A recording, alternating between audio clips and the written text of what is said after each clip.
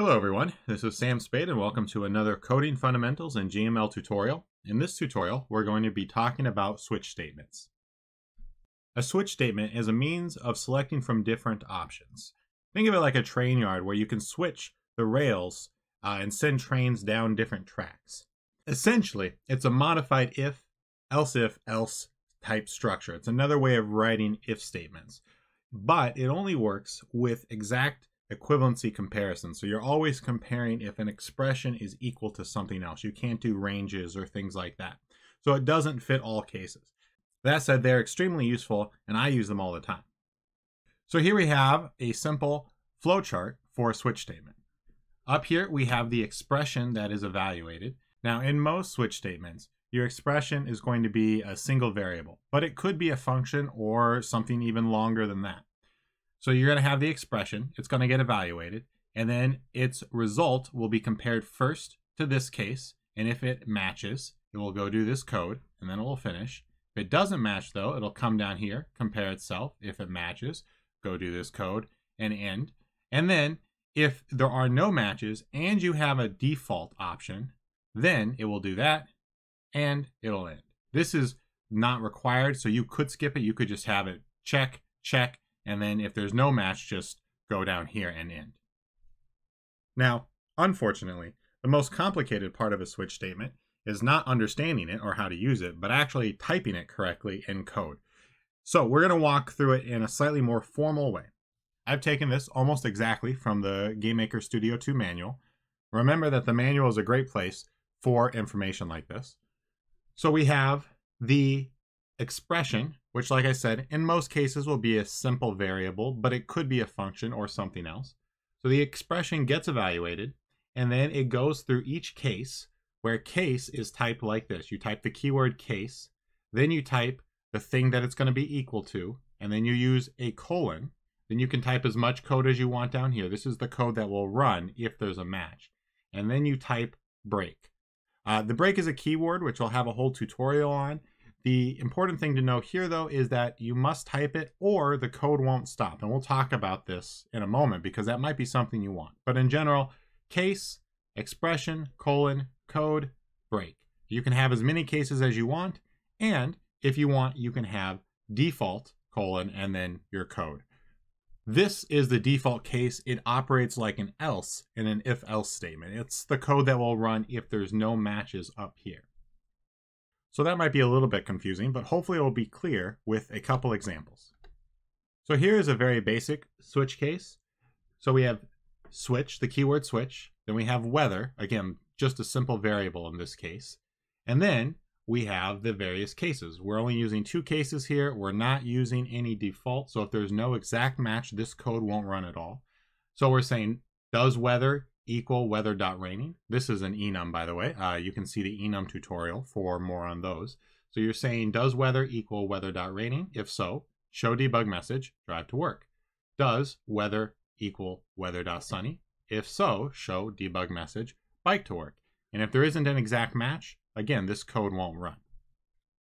We're going to see some examples in code, but before I get there, I want to talk about fall through, or what happens if you don't use the break keyword, and the default case. So if you don't use the break keyword, once there's a match, the code will keep running. So in this case, if current weather equals weather.sunny, then it's going to say show debug message, it's sunny, but notice there's no break here. And as a result, it will keep going and it will run this code regardless of whether or not it matches this expression. And of course it can't, because current weather can't be both this and this. If current weather equals weather.cloudy, it'll run just this code. So if you don't put a break statement, your code keeps running. And this is one of the easiest ways to mess up a switch statement, but it also gives you some nice abilities. It means you can group a bunch of categories of things and run the same code for each of them. And then of course we have the default case. Like I said, this works just like the else in an if-else statement. You can see the conditional statement tutorial for more on that.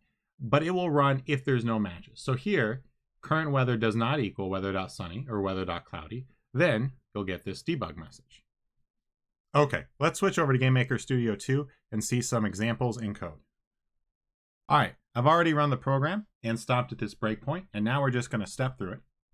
Before we do that though, I just want to note I've created an enum for weather here. We have weather, and then we have sunny, cloudy, rainy, snowy, and icy. And you don't need to add numbers for enums, but I've done it here just so that when they show up in the debugger, we can easily look and see what that number means. Okay, so first we're going to make current weather equal weather.rainy. You can see down here, current weather equals 3. 3 is rainy. What we would expect then is current weather to go and find this and then print this debug message. And you can see it checks against this, skips everything else, checks against this, doesn't match, skips everything, checks against this, and 3, weather.rainy is 3. So it goes in and it says show debug message. It's raining, which is what it does. It's raining. Sorry, I know that's probably very small. And then it hits the break and it will skip the rest of this code. There we go.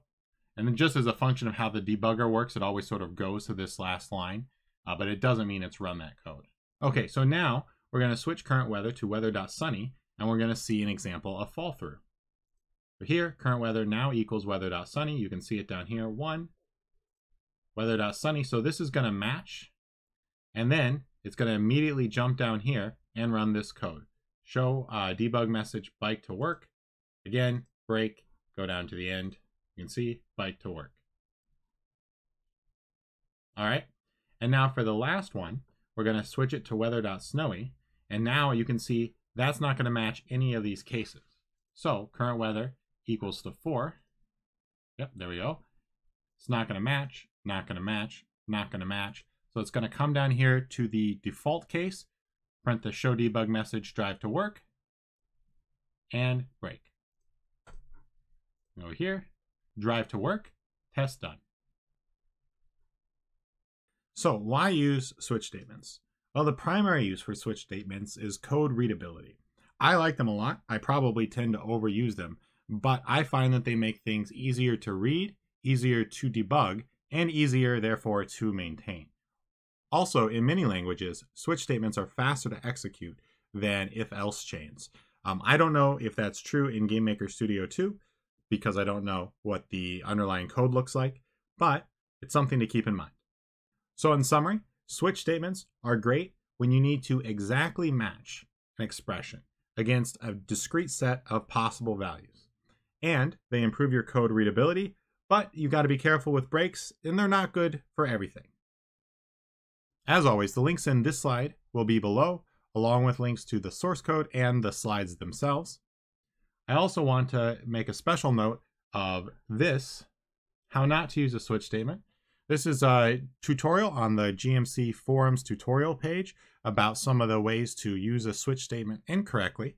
And I think it can be very helpful, teach you a little bit more about switch statements, and prevent you from making some easy mistakes. All right, that's it. Thanks for watching.